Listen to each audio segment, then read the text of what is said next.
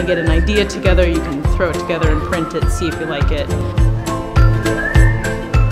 Giving them a dangerous thing makes them more responsible. Saws, drills, hammers, just ready for any project. Tape, glue, markers, we got zip ties, rubber bands, like the things that I use all the time in one bin. It's really simple to learn, but like super amazing to see how things go together. Small motor with a 9-volt battery to learn about circuitry, how electrons are moving through the circuit. Really fun to play with robots, to learn coding. Again, another tangible way to like see your work in real life.